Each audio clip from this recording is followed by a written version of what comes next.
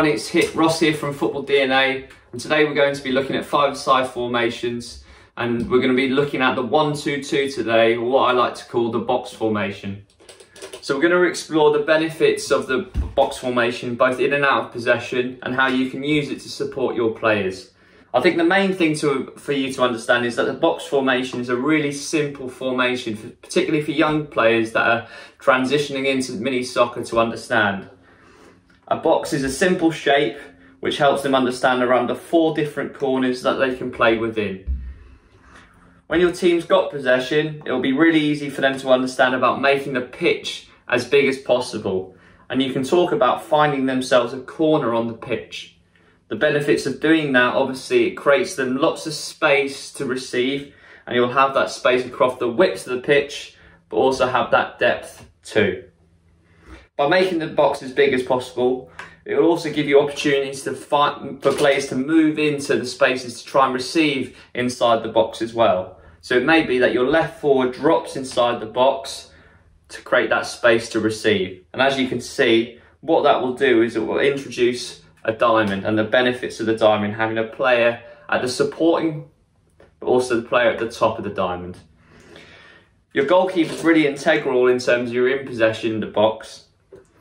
If you're playing against a team which is going man for man, your goalkeeper will act as the overload. So when they're building from the back, your teams lock on, there may be opportunities for your goalkeeper to dribble through and support.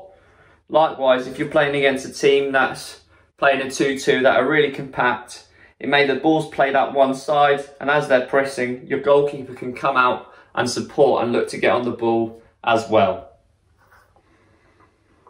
In terms of your out of possession, when you're playing against your opposition, the box is a really good formation in terms of introducing basic ways of defending.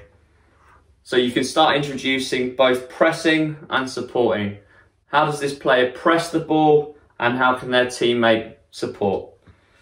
And likewise, that will then talk about your next unit, whether it be your forwards or your defenders, how they then work from that.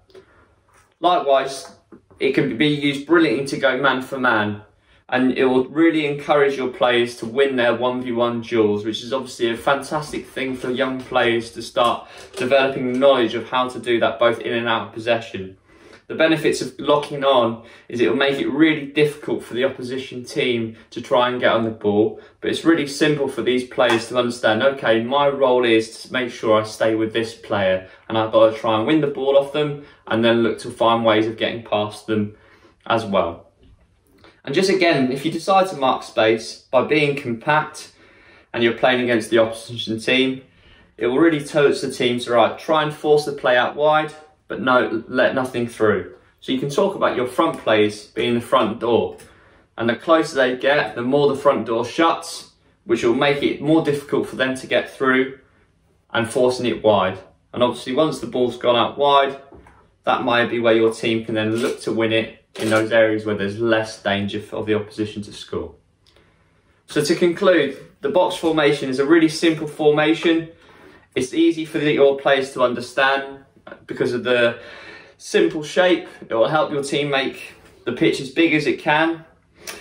You'll be able to introduce simple rotations, whether it's players moving into the box or players rotating with one another.